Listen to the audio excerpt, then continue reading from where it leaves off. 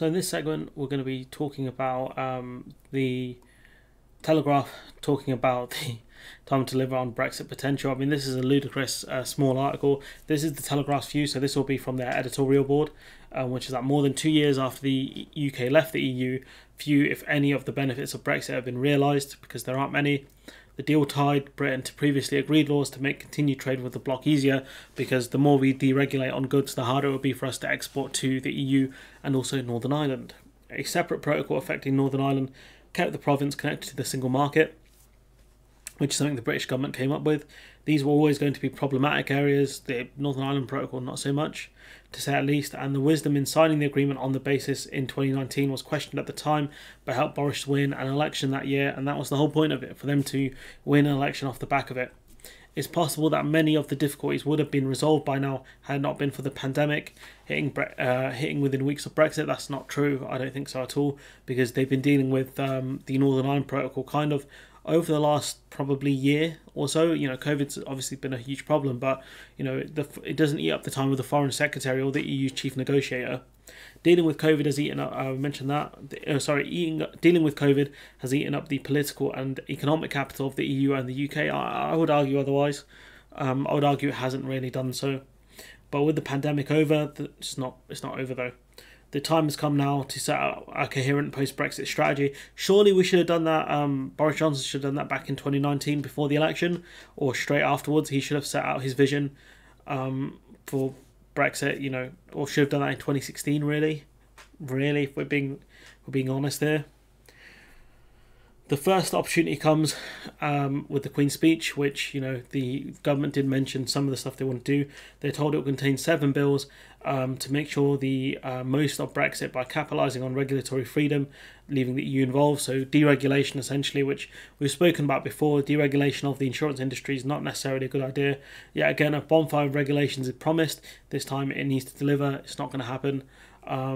In the past, the UK's membership of the EU directives were often gold-plated in this country, making them even more onerous than necessary. Isn't that an irony that they're talking about deregulation, but they also talk about how the UK went above and beyond the EU regulations? It's one of the reasons certain businesses set up shop here, because they knew the regulations, they were strong. So it's kind of ironic that, you know, they're moaning about EU, you know, the burdens of being a member of the EU, but then talk about how the UK went above and beyond the EU's base regulations. It doesn't make sense, does it?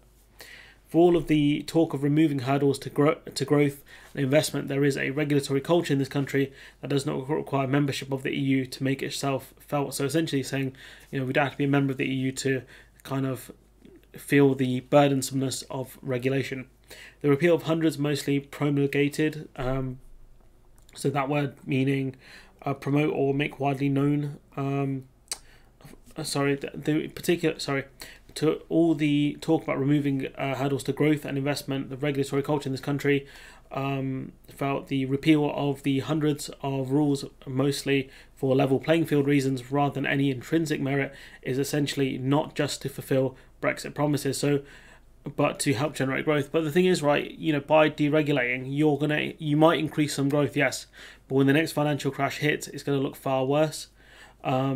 Just as the economy faces being tipped into a recession. So is it a good idea to start deregulating financial services just as we're heading to a recession? So these people are going to gamble more money away, and then once the crash hits, they're going to feel it, and they're going to ask for a bailout. You know, is it a good idea to start deregulating now? Surely now, as we know we're going to go into a recession at the end of the year, you strengthen regulations in order to make sure businesses cannot collapse as easily. In particular, the regulations holding back financial services, such as the controversial Solvency II rulebook, which is ironic given that the EU are actually looking at reforming Solvency II and may do so quicker than the UK, and other measures harmful to capital markets. It's not harmful to a capital market, it's regulating them. It's making sure they don't do anything stupid. The controversy over Northern Ireland Protocol also needs to come to a head very soon, which it is. That makes the preservation of the Union the priority, yet you didn't make it a priority in 2019 when you sacrificed Northern Ireland in order to get Brexit. After last week's drubbing for the Tories in the local elections, today needs to mark a new confident departure for the government. I mean, it's not going to happen. Whoever's written this, if this is the Telegraph's editorial board, you guys are a joke. Let's be real here, because the idea that, you know, you talk about how there were issues around the Northern Ireland Protocol, at least in 2019, wasn't true. You guys all backed it, and Boris Johnson lied about it consistently. And then suddenly, Now you're like, oh, the union needs to be preserved. Why don't you keep that energy in 2019 instead of, backing the Tories, which you guys did? Surely you wouldn't have backed him if you thought preserving the union was so important, because that's the thing Boris Johnson got rid of.